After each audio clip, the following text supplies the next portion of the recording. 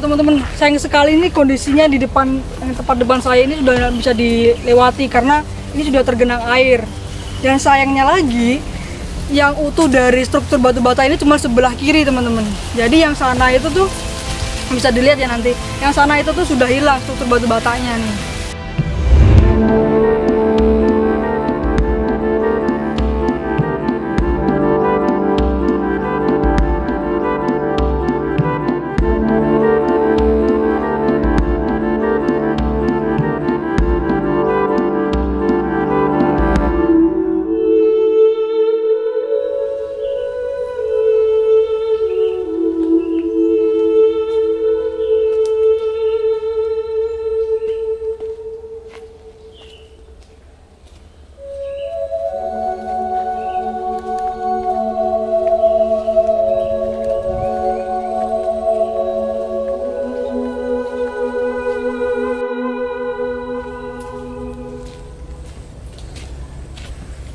Oh teman-teman, kembali lagi bersama kami di Asli Mojokerto.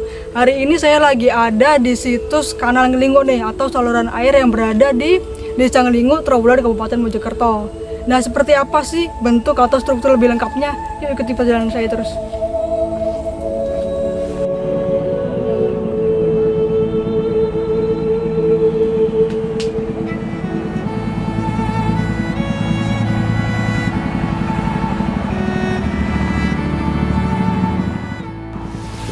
Nah teman-teman, saluran air ini kan panjang banget nih, sampai sana nih. Nah kita coba lihat tuh seberapa panjang dari saluran air Ngelingo ini. Yuk.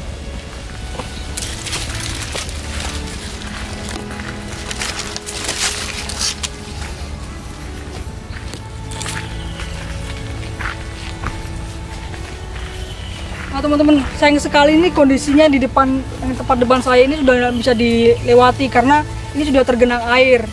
Dan sayangnya lagi, yang utuh dari struktur batu bata ini cuma sebelah kiri teman-teman. Jadi yang sana itu tuh bisa dilihat ya nanti, yang sana itu tuh sudah hilang struktur batu batanya nih.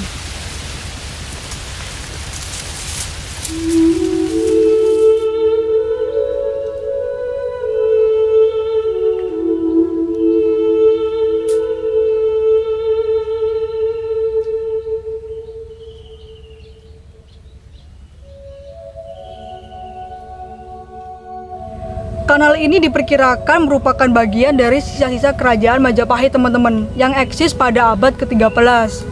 Hal itu didasari pada keletakan situs yang berada di wilayah Kecamatan Trawulan sebagai bekas kota Majapahit.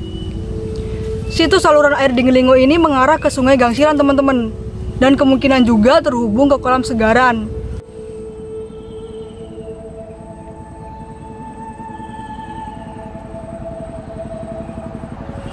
Nah teman-teman, situs atau kanal Ngelingo ini tuh masih berfungsi sebagai mestinya teman-teman. Tapi sekarang sudah tidak difungsikan oleh masyarakat setempat. Dan bisa dilihat nih, struktur batu batanya itu juga masih bagus teman-teman. Dan juga tebal-tebal, ukurannya juga besar-besar. Dan juga kedalaman saluran air ini tuh kurang lebih 45-50 cm teman-teman.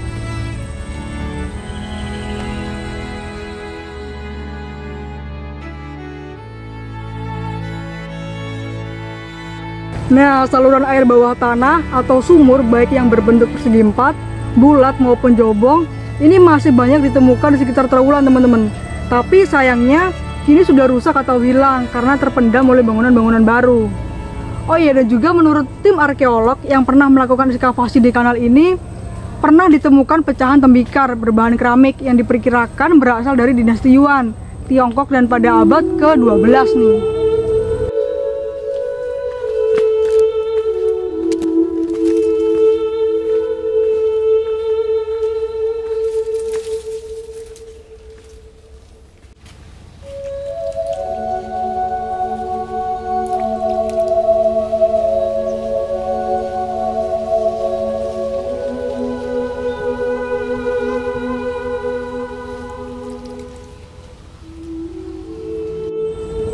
Oh ya teman-teman, panjang dari kanal ini itu kurang lebih 28 meter dari barat sampai timur.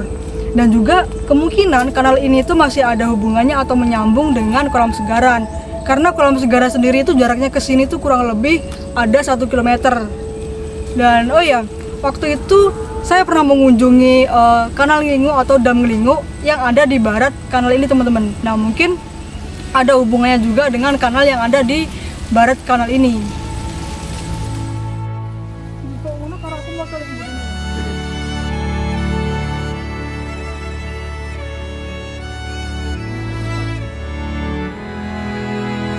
Nah ini teman-teman yang tadi saya katakan temuan keramik dari dinasti Yuan pada abad ke-12 nih. Ini contohnya nih.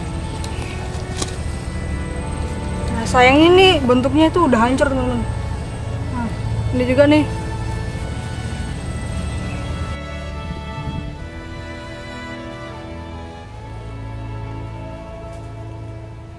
Oh iya, di kanal Ngelingu ini selain ada kanal saluran air juga banyak ditemukan tembikar dan juga keramik teman-teman. Ini juga salah satu keramik nih, tapi ini terbuat dari batu bata nih. Semua temuan-temuannya itu udah hancur teman-teman, sayang banget ya.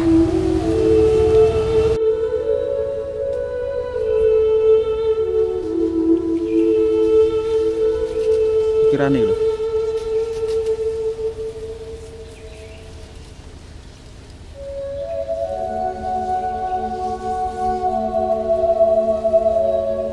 Oh iya,